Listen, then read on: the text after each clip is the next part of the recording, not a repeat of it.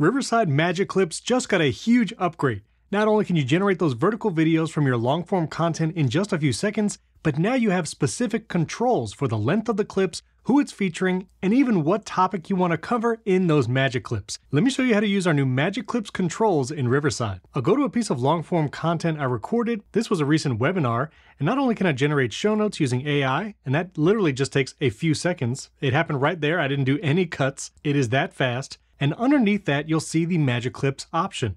When you click Generate Clips, you'll now see this window pop up. You can set a duration, leaving it to auto, or specify under 30 seconds, between 30 and 60 seconds, and more. YouTube Shorts has a maximum of 60 seconds, so I'm going to choose 30 to 60.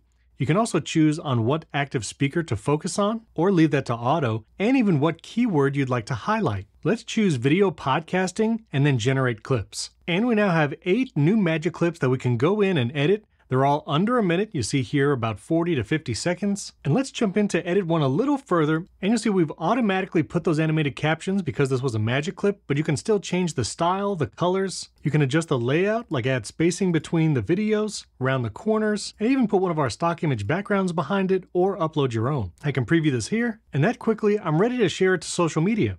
I can export it here up to 4K video, normalize audio so everything's the same volume, and then export video. Let me go back to my exports though, and now that that clip is exporting, you'll see I have all the magic clips that were generated before, and you can actually generate more magic clips. Before, magic clips was a one-time action, but now you can generate as many as you would like, focusing on specific speakers, choosing a new topic, and now we have even more magic clips that were just generated. I can go in and edit these further. And remember, you have all the Riverside tools still available to you. So you can open up the AI tools and choose our set pace feature. For vertical short form video, you can go super fast and remove all silences.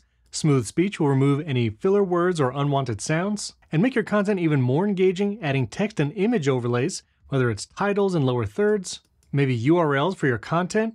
Pull in stock imagery right here in the Riverside editor. Expand it to fill the frame, and your animated captions will still stay on top of it.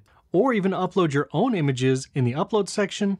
I can overlay that, move it anywhere in the frame that I would like. Then I can export this clip again, and then share it on social media. And those are our new Magic Clip controls and our powerful Riverside editor, which if you want to learn more about everything you can do in the Riverside editor, like the new separate tracks feature and our AI tools, check out this video right up here. I'll put a link in the description as well. And don't forget to subscribe to the channel right here and hit that like button.